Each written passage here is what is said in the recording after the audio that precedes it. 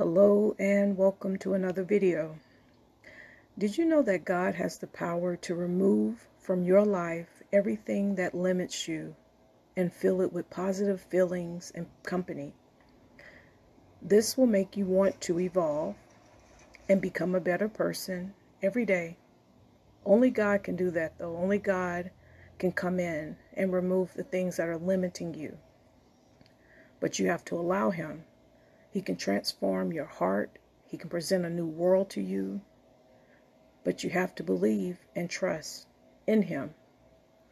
When you place your trust in the Most High, you have no reason to fear anything, any evil, anything, because He will always place us exactly where we need to be to achieve our happiness.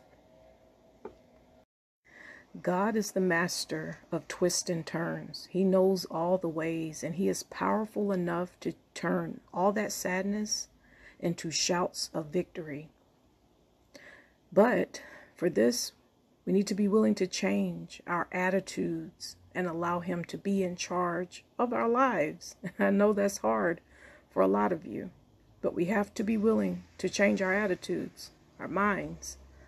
Allow some feelings and people go. Let them go, even if it hurts, because God knows better than we do, what will bring us true joy.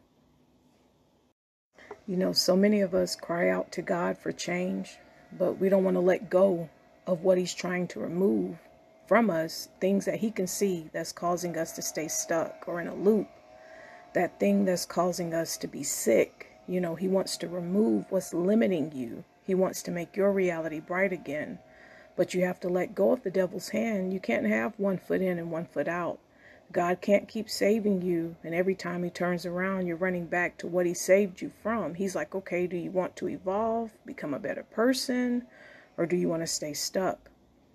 God's power cancels our past, helps us overcome our problems, and transforms our personality, shaping our character. I want you to do me a favor this week. I want you to trust God, even though things don't make complete sense to you right now, at this moment. Seek Him sincerely in prayer.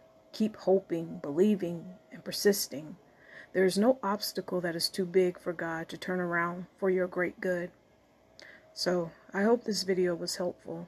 Trust Him. God is the only one that can come in and transform your entire reality.